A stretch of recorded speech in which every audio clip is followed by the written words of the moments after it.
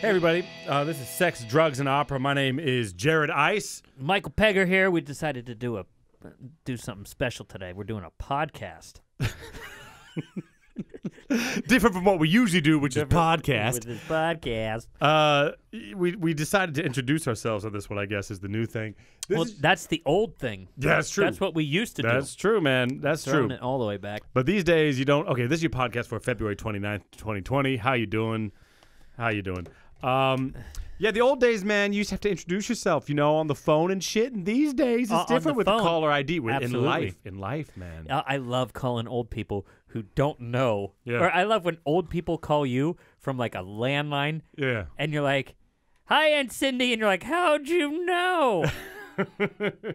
They're so. It's really, really crazy what a person who is 80 years old went through. Yeah. Okay. Like, man. If you're 80 years old, Yeah.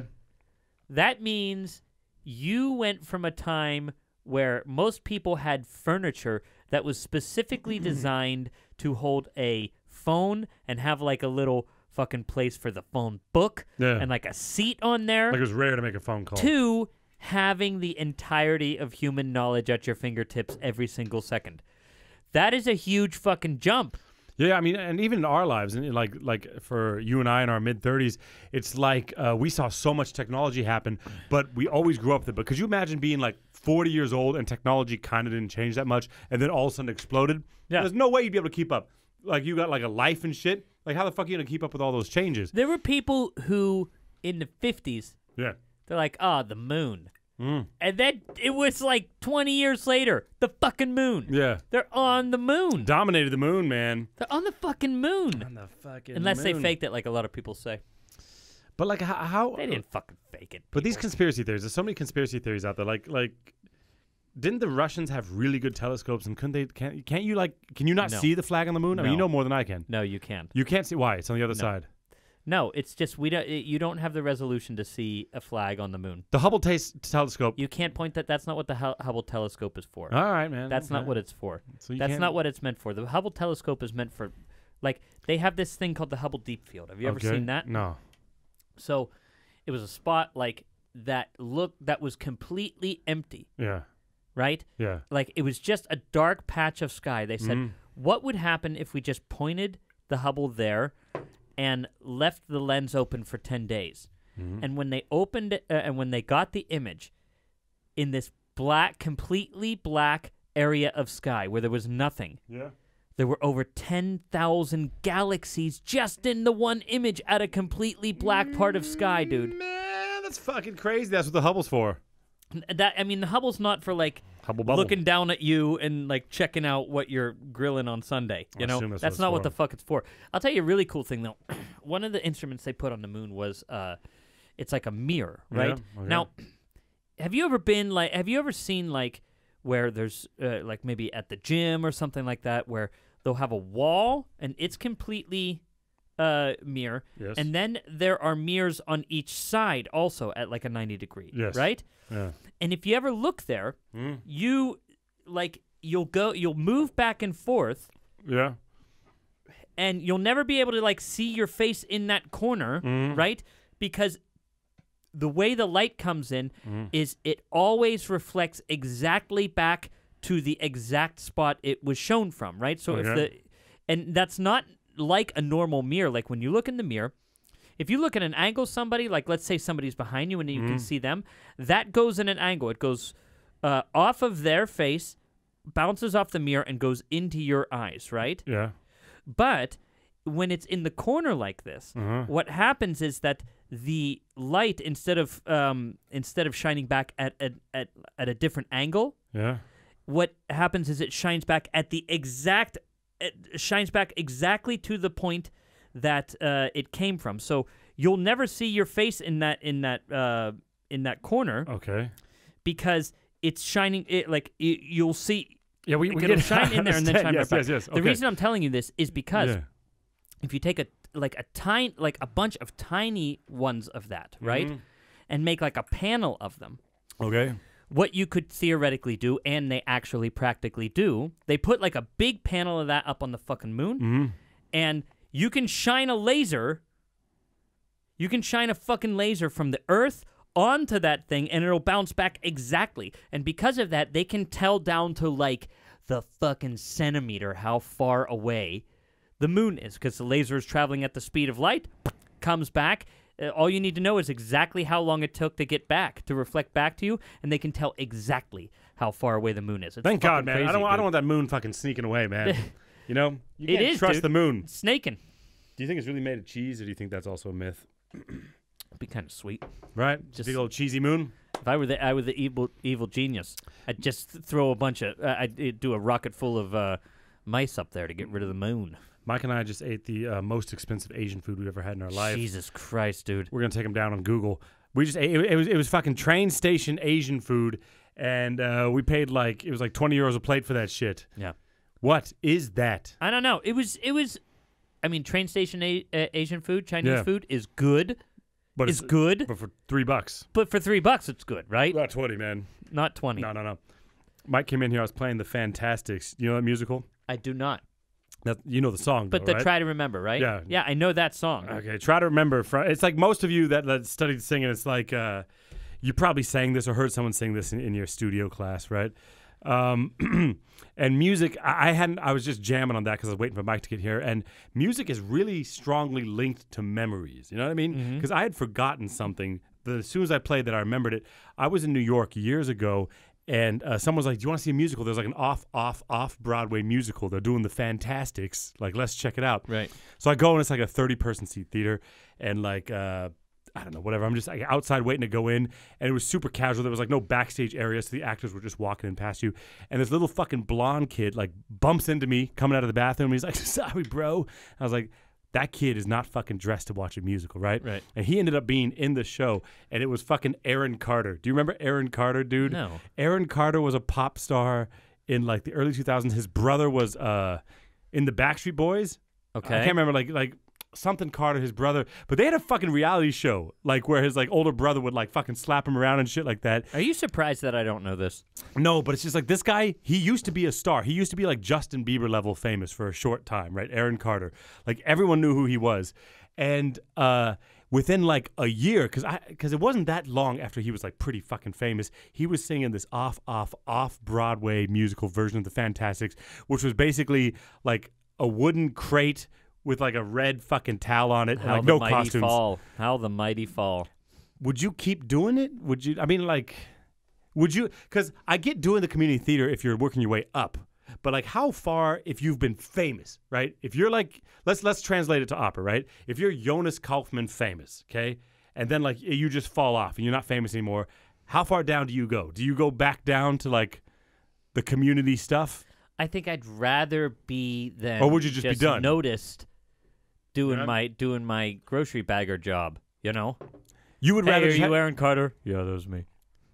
Here are your groceries, right? Noises here. That's what I would do rather than because people who are going to those off Broadway things are still mostly educated people, and they get to see. Yeah. They get to know what's going on, you know? Well, it's because it's weird in the opera world. Because in the opera world, if you're famous, like, yeah, there's some people that, like, you know, like, aren't the best singers in the world that are getting a lot of work and shit like that. But for the most part, you're a legit fucking singer. If you're you know what I mean? famous, yeah. And so some people, they phase out because they get too old or something like that. But if you still got it in opera, since there's, like, this standard to it, you couldn't disappear the same way in pop music where, like, being famous is mostly just about, like, kind of luck and who you know. Yeah, You totally. know what I mean? So like this, like, did you ever watch like MTV, like behind the music, like where you got these famous fucking people and then they just fall off and they're like not fucking I think the only one I saw was MC Hammer. MC Hammer. I don't know why I'm laughing, dude. It's just Too that legit to quit, guy, dude. too legit to quit. But you know what I mean? Because it's like being fucking famous and shit, like being known for that stuff is not so much about like meeting a standard. It's just like some sort of like amassment of variables happen that allowed you to be famous, and then if like the marketing balance is off, you're just fucking gone. Even if you Especially- still got the talent, people will Especially listen like to you. something like a boy band, because a boy band, Yeah. right, Yeah. is almost purely a creation of a studio. Yeah, They yeah. go through auditions of hundreds of people, and they know before those kids get there what their hair is going to look like, what they're doing, what songs they're going to be singing, what the choreography is going to be, Right. So that's a marketing thing. Yeah. Those boy bands are straight marketing. But if you have somebody like, I don't know, like I mentioned him on the podcast before, Martin Sexton, Okay. like a genuinely good creative person, Mm. that's different. You become well known, and you kind of stay. Your career goes because you're good. But that's what I mean. In the Seattle area, there's lots of casinos, and you see these casino tours where it's like you got these people who are like really fucking big in the 70s and 80s, and then you start doing the casino circuit and stuff like that.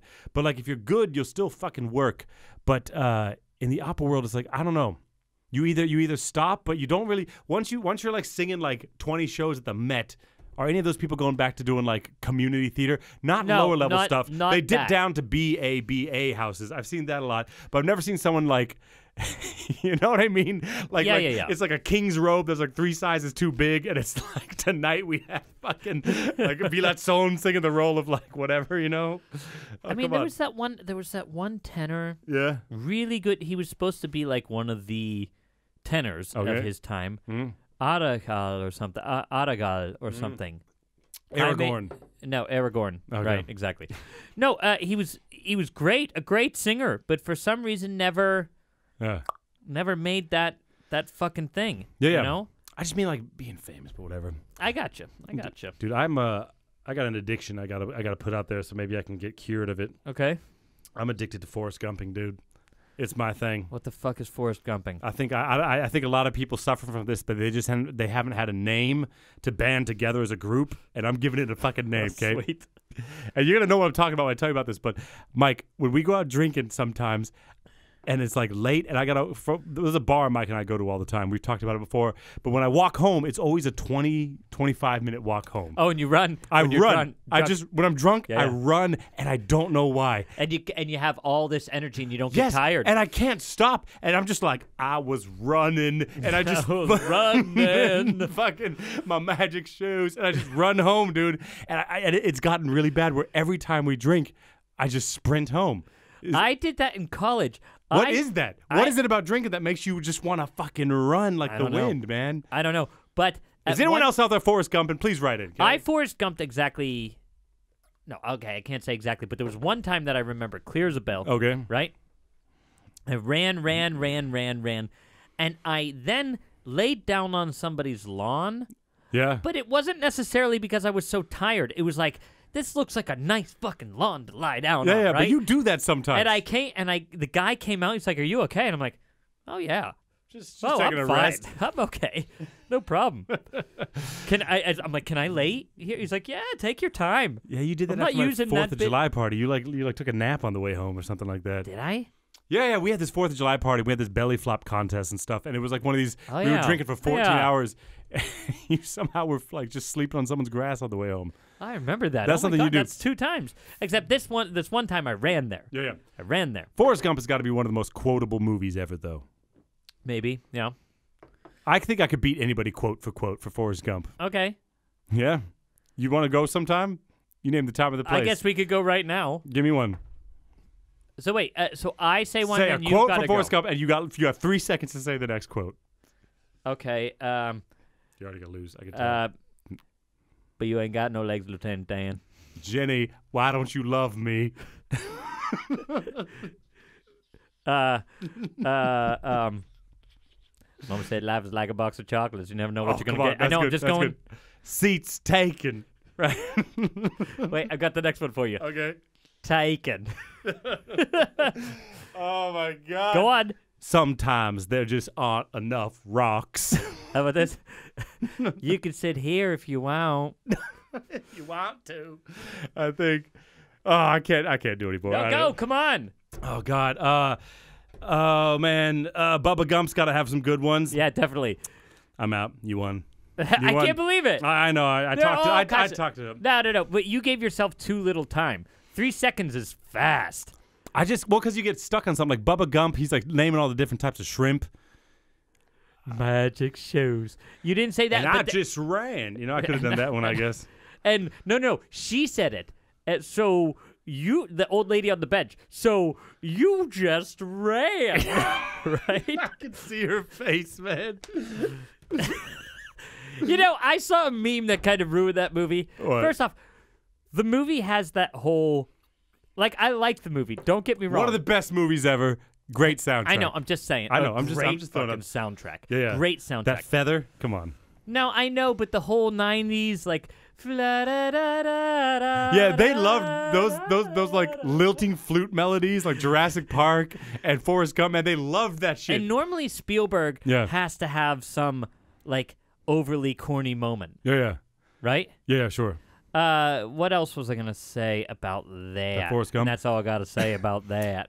Did you play? You played violin, but did you play violin in school, or did you? No, was it- we didn't okay. have an orchestra program. Okay, I had like a class of 1,000 kids. I see. It was a huge school, but No orchestra. no orchestra. They only came up with an orchestra program after. Anyone who came up through the band program, like I did in the '90s, they had these essential elements books. Do you know about those at all? Like talking about the elements.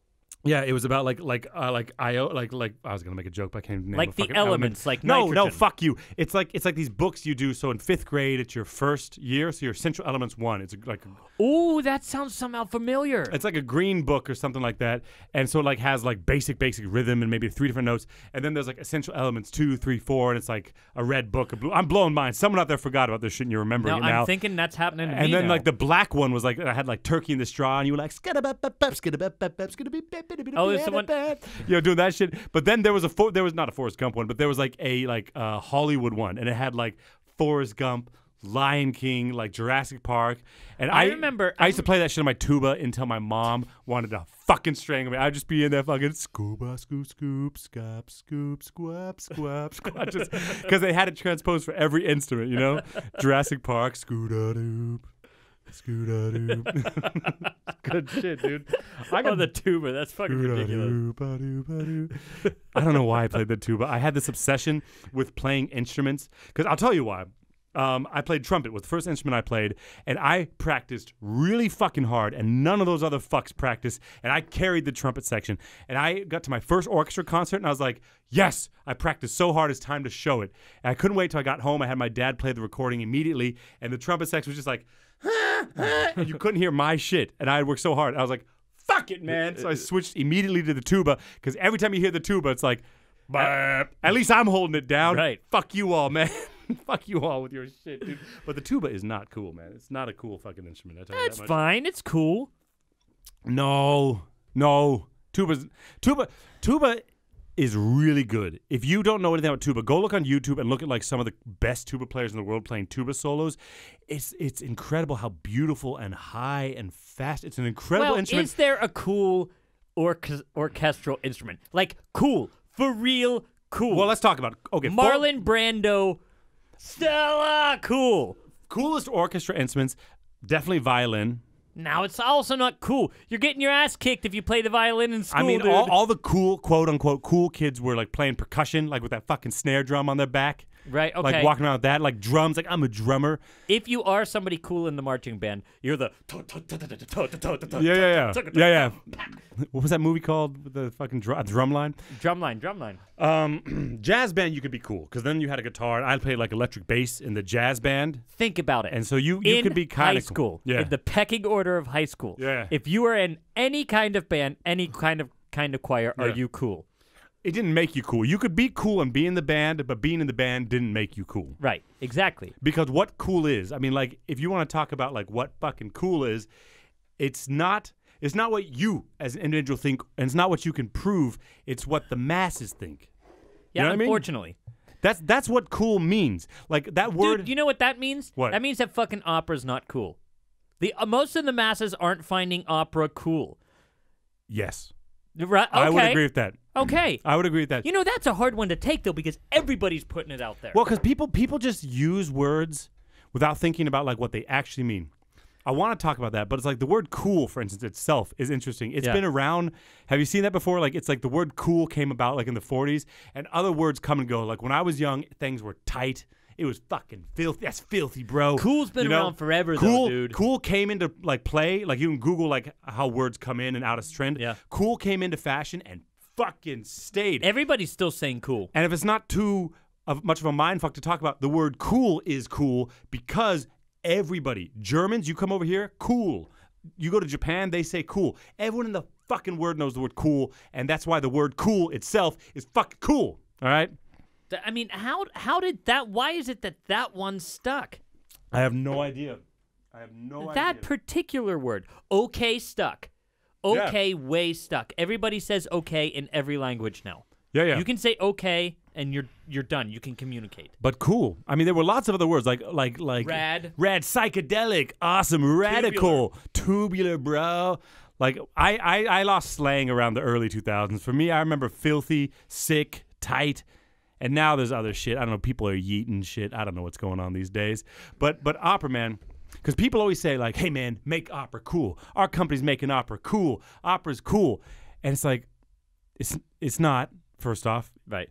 Because I mean, like, it's not. You have to just say that because it's not on MTV. It's not at the fucking Oscars. The Opera Grammys have their own fucking thing. You know what I mean? It's not high art. What kind of high art can be cool? You like it, and like for those of you getting all offended, you know, before you fucking start writing before us you're in, all butthurt about which go ahead and write us in. I fucking dare you. Like, but like the thing is like I think it's cool. I think it's cool in my personal vernacular of what that word means. I do think opera's cool. I don't think it's cool. But in terms of like everybody, no, I think it's amazing. Mm-hmm. I think it's powerful. Yeah. Right. Yeah. And I think there are cool individuals maybe doing it, right? Yeah. But but opera itself is not necessarily cool. Well, then it's too. I'll tell you what it is. Yeah, you tell me. It's too rigid. Cool has something to do with spontaneous. Yeah. Has something to do with like that's why jazz is cool. Because they're getting up there and they're just fucking jamming, right? Yeah, but even from a public stance, I mean, like okay, like there's so many ways to talk about it. Right? Like, what makes something fucking cool? But it's like opera. Sometimes I think about like sports. Like every time the Olympics come around, people are really into all these obscure sports. All of a sudden, pole vaulting. You know what I mean? Like fucking figure skating, and they watch it and they're like, God, that's fucking cool.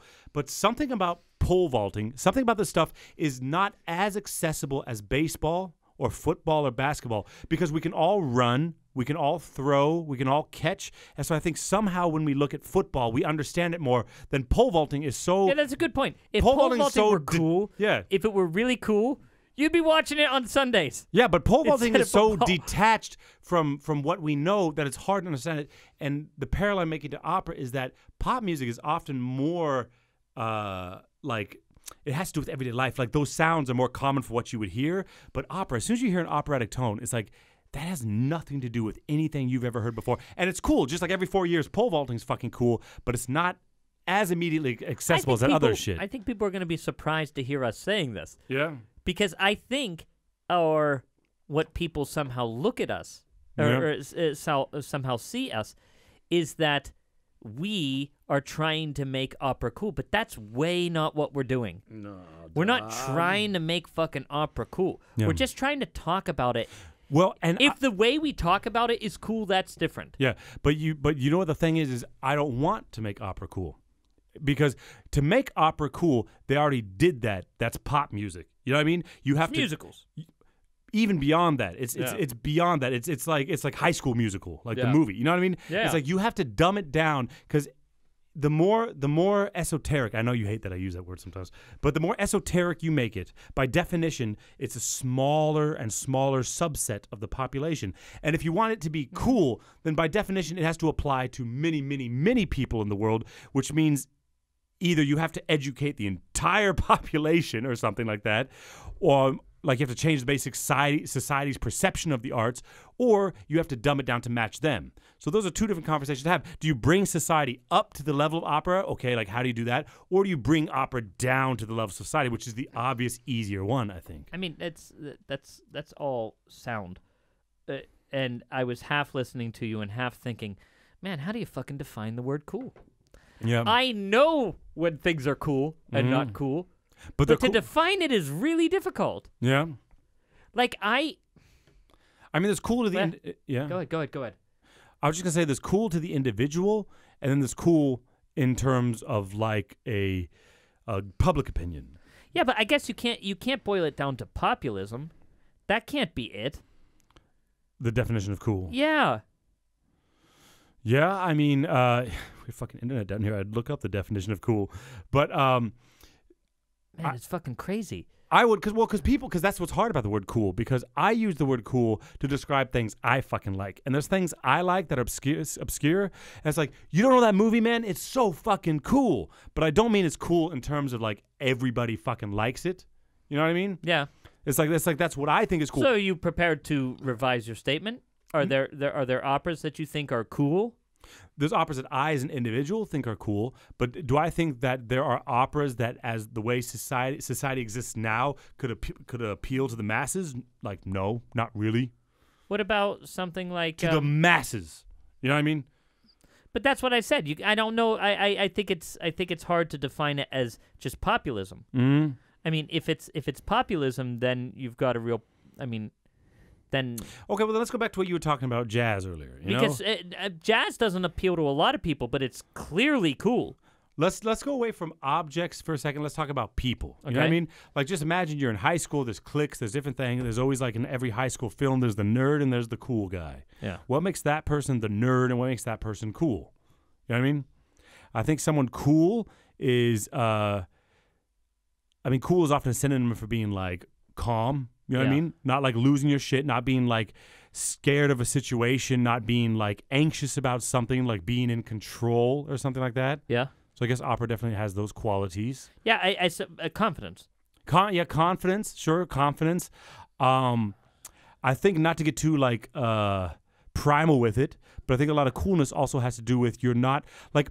Because I tell people all the time, if you talk to me a lot, every other conversation I have is going to be about the fact that people are still fucking animals. You know, we think we're so detached from animals, but we all are still fucking animals. We are one tiny apocalyptic event from like turning into fucking apes. You know, we're like one good solar flare away from being without electricity. Like the finance system goes up and they're like, no more money. Like it's not a thick wall. Nobody's got any us. Gold anymore. No, it's just a thin little curtain, a wet fucking cheesecloth separating us from acting like animals. And so I think, like, psychologically, you know, there's still all this shit when we talk about like mating and sexuality and wanting to like have a partner, but also when you see someone who is coordinated. You know what I mean? That's part of it. Yes, they're like coordinated. Sexuality, but also we can make that point. But the point I'm making is that like if you're fumbling. I think like deep down, like evolutionarily speaking, if you see someone who's a klutz, it's like you're like that guy might make some noise in the woods and we're gonna get eaten because of that fuck. Yeah, okay, I see what you're saying. So being cool, like that's why like people like dance, like you don't trip over yourself, like being like, you know what I mean? Like I think people. So sexuality is the other side of that. So there's an evolutionary advantage to somebody who's not going to be a fucking klutz. Yeah. Someone who's graceful somehow, right? Mm-hmm. But there's also an evolutionary advantage to fucking somebody beautiful. Yeah. I mean, people think other people are attractive because, or the theory goes with evolutionary biologists that attractiveness is a sign of health. Yeah. Like symmetry is a sign of health. Yeah, sure, you know? sure. And perhaps that has something to do with cool. I mean, you see a cool person, you see a cool person, they're most likely probably pretty good looking and confident. Those are the two fucking things. Yeah. Confident also has to do with your thing about not being a fucking klutz. Yeah. Do you know a confident klutz? No, I mean, how could you be? Right. That's kind of difficult. I guess if you're just really, really ignorant, you could be very confident and a klutz. Yeah. I mean, it's such a difficult conversation to have, you know, because there are aspects of opera where it's like the costumes. Like, I don't care what the fucking piece is. If you have a good costume designer or set designer, you can immediately make it accessible and cool in that regard. Yeah, but you know people are somehow recognizing the dissonance between making music which doesn't necessarily today ring as cool, right? And then having somebody try to make it cool by outside features like the costumes or the set, right? So if you're listening to Mozart, right? I wouldn't say Mozart's cool. Yeah. I wouldn't say it's cool, even if you put people in like fucking Gucci clothes or something up on stage, right? And they look goddamn fabulous. Right. They might be cool, but the opera necessarily wasn't cool. No, I know what you mean. We're going to get some hate mail for this, I think. Fuck it, bring it on. We're just having a conversation. It's fucking allowed, all right? We're not fucking doing anything. But you know what I mean? Because the thing about pop music is it's like music in general, it's very mathematical, right? And what makes music enjoyable or not is this balance of like predicted, like how accurate are my predictions, like my mind, Yeah. like when are they satisfied, and when you go against my predictions, like is it a way that makes sense, I can understand, and how different is it? Because our brains are super analytical and we're always calculating and observing, and that's why music is so universal, because it taps into it feeds what the brain wants, which is to learn to calculate, to predict. That's just what we do. We can't stop that. And pop music often is like 4/4. There's a beat. It's like eighth notes, quarter notes, dotted stuff. It's not.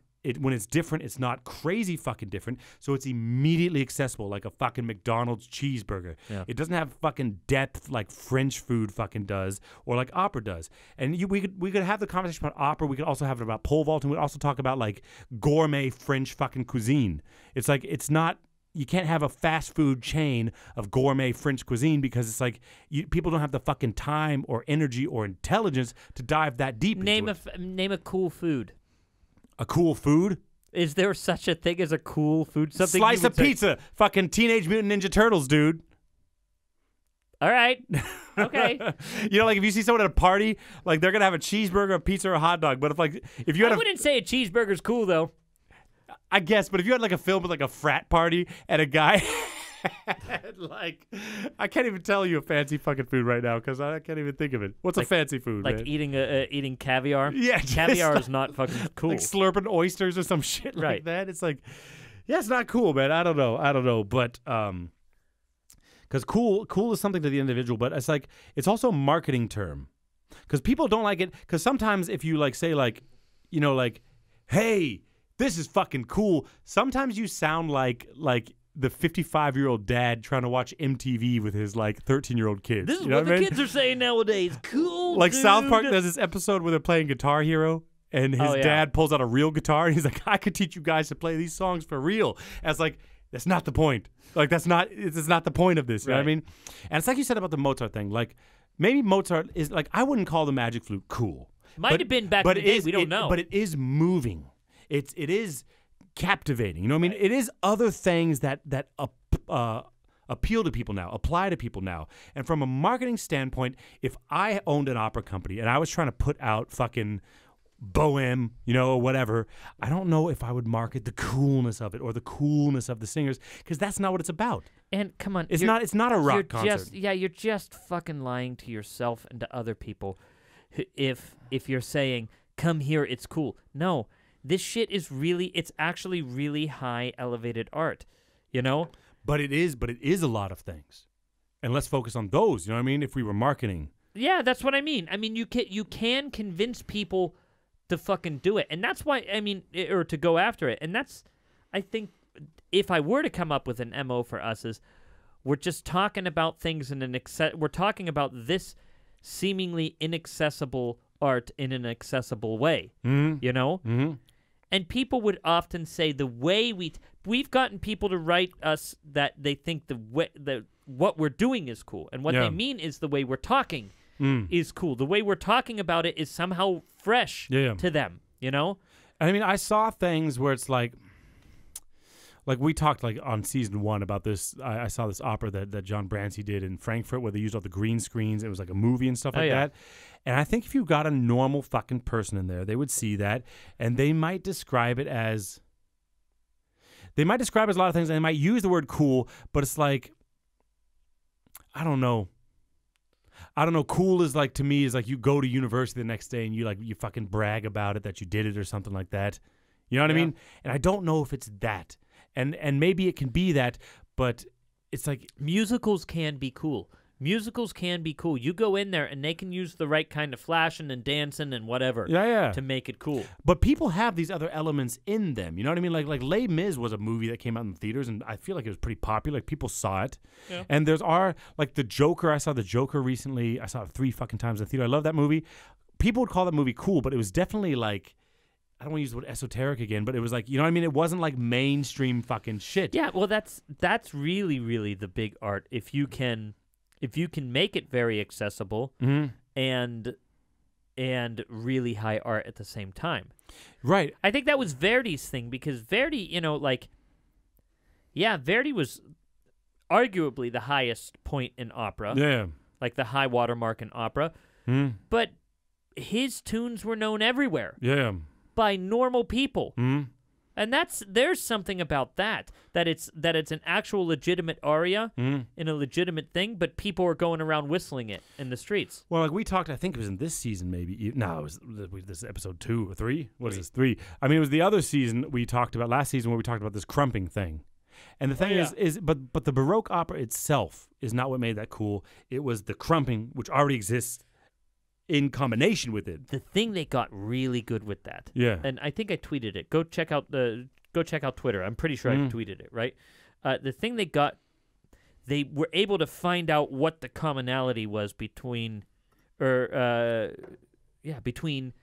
normal crumping, the music that they would use for that, and the music of Rameau, right? Yeah. Like this percussiveness and the falling on the beat like that was so similar that it was able to map one to one. Yeah, sure. And then they were able to make the music even cooler. Actually, for my taste, if you're gonna get cool music, some of that French Baroque where they'll use the drums, and it's so percussive and moving forward, that's some of the coolest music. Yeah. If I'm gonna say cool about it, I'd say that's some of the coolest music.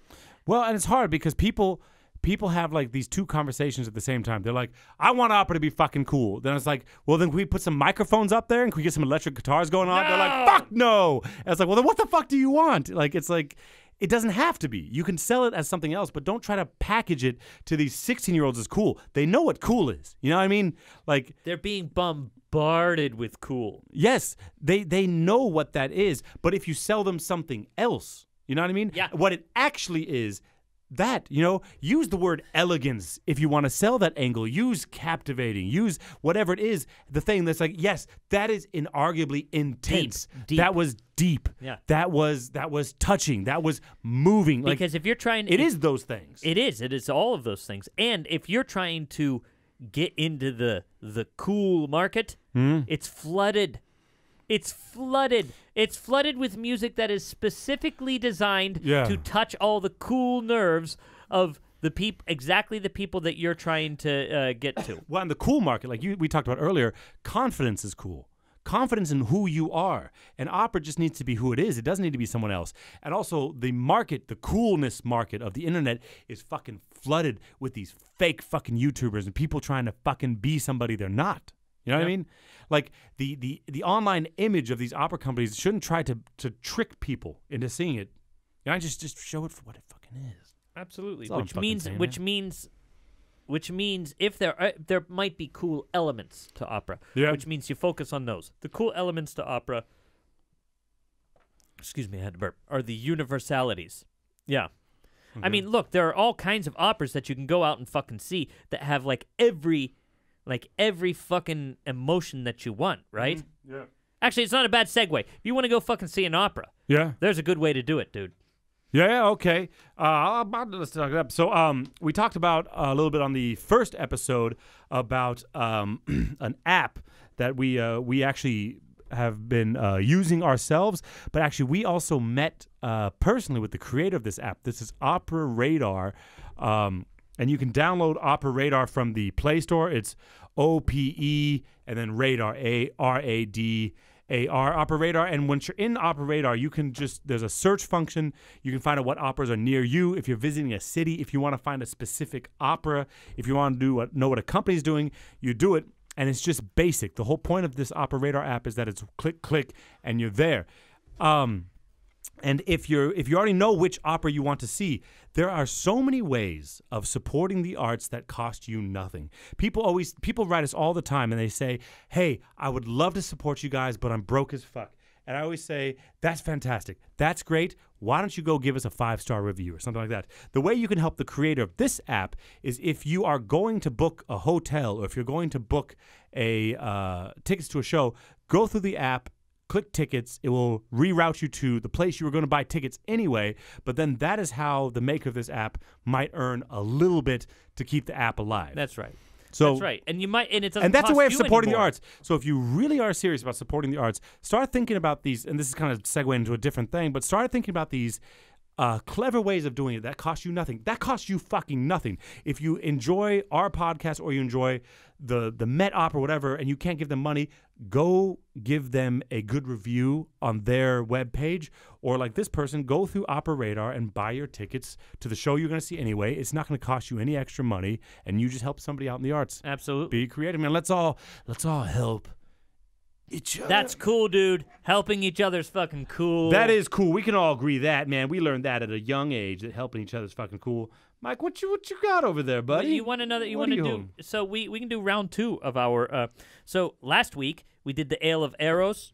Oh yeah, that one got that one got us feisty. That man. hurt you. That was 10%. That was like the pink goo from Ghostbusters 2. Yeah. It made us a little aggressive. Aggressive. But that was from Butler Brew Works. And that was the Tits of Eros. That was Titties of Eros. Nice.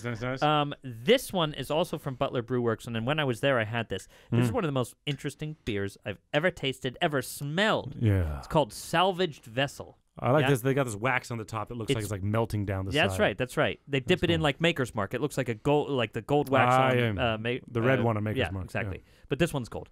This is barley wine style ale aged in bourbon barrels. Bourbon. Okay. Oh man, I gotta get this wax off. I hope we can open this one. I got it. I like when it's like a fucking potion bottle when you open it. Look, while Mike's pouring this beer, I'm just gonna say. Yeah. See. I'm not like. I hope you listeners understand the point of what we just talked about. In that, I love opera. If I didn't love opera, I wouldn't make a whole goddamn fucking podcast about it. Okay. But the thing I'm saying is, don't sell yourself short when you're trying to talk about something or you're trying to do outreach. Don't just say, let's make opera cool.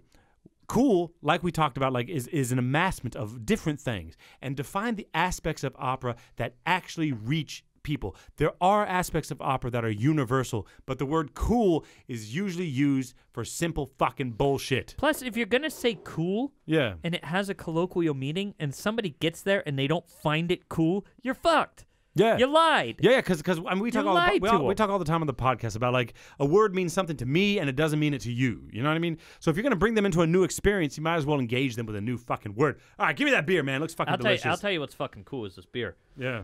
Now give it a smell. All right. Give it a smell. Woo! That smells like whiskey. Right? It smells straight like whiskey. How strong is this? What is this here? 11%, dude. We're taking a step up. Okay. This smells like straight up whiskey, Mike. This looks like I always said it smelled like port. This is beer, right? Yeah, it's beer. This is called the what? It's 11%, you said? Yeah. Oh, fuck. What is this? Salvaged Vessel. Salvaged Vessel. Okay, yeah. Okay. I think it smells like port. Whoa, that's wild. That's a trip. Did you try it? Yeah, it's like a whiskey right at the beginning, and then it's like porter at the end. Yeah, exactly. It tastes. That's wild. It tastes like it's got all the good bits of whiskey. Yeah, it's like a whiskey hit and then like a porter chaser. That's right. I mean, I really like this one because it is just absolutely all the best things about drinking bourbon without all the things that you regret the next day, you know? I think in Philadelphia, I was in Philadelphia once, and there was a bar called the Boilermaker. You know what a Boilermaker is? It's sure. And the whole menu was just whiskeys paired with beers. Nice. That was fucking awesome, man. I think I've said this on the podcast before, but my fucking dream was and still is that I want to someday get a drink named after me. You know, I'll have a Tom Collins. I want a fucking Jared Ice. And I did my undergraduate in this really small town, and I went to the bars, and I would order a drink. I'd be like, can I get the Jared Ice? And they're like, what is that? And I'm like, it's a shot of, and I did it also for our thing, our Papageno's. It was a red wine with a shot of whiskey in it. Okay. Do you remember that? Yeah, for Papageno's? I remember. The Medusa, what was it called? Man, the Papageno's, I remember this. It was. We made a video way back at our Instagram feed. You could find it. It was like, I made you a drink, and it was, I think, Red Bull, red wine, and a shot of whiskey. And what was mine again? Oh, yours. You made it was like a rusty nail with yeah. With what is that called? An otter pop. No, freeze pop or something like that. What's it called? Wasser ice. Yeah. I don't know what that is in English anymore. It's like an otter pop where I'm from. And then sprinkles. You put some sprinkles in there. That's right. But the names of the drinks, I can't remember what they were called. Mine was called like Papagino's. Mine was the snake snake the snake that bit me. You. The snake that bit me, and yours was the Papageinsaft. Papageinsaft. Right. Those are good days, man. Anyway, listen, this beer is really intriguing. Really, really good. ButlerBrewWorks.com.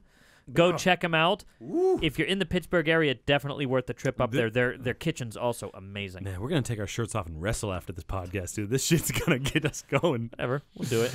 Also, yeah, sorry, I kind of jumped ship there, but the Opera Radar, please go check out that app. Like I said, it's free to download. It's like I was telling them while you were getting the beer that we met with the creator of the app, and he said he wants to keep it simple like Google. It's all about being intuitive. Click, do it.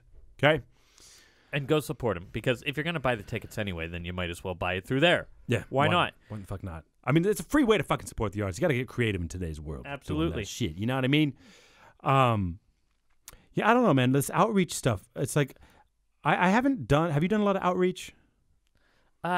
No, only for, I've done some. Yeah? Okay, then you go, because all I've done are children's operas. Yeah, I've done a lot of those. The children's operas for sure. In South Carolina, there was a couple companies that like really went around and did this. But most of the outreach I've seen is, like people just doing like operas for kids, and like they change some of the words to make it a bit more silly. You know, so the Magic Flute's about a fucking like hot dog or something like that. Which outreach for kids, for fucking kids, like 5, 6, 7 years old. I think that's the way to do it. What else could you do? Silly costumes, and you get them used to the idea of going to the opera.